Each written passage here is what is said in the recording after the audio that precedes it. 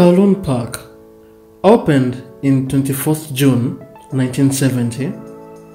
It's one of the large public parks in Tsin Sha Tsui, Kowloon, Hong Kong.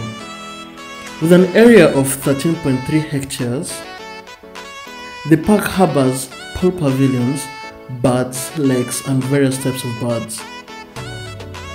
Ridge-tails, swans, ducks, flamingos, parrots, and tropical pigeons. Apart from that, the bird lake and aviaries, about 100 different wild birds species can be found in the park. Lastly, the park houses an indoor sports center and a large aquatic center. It includes 50-meter Olympic-sized pool as a main pool, two 25-meter training pools, and a 20-meter diving pool.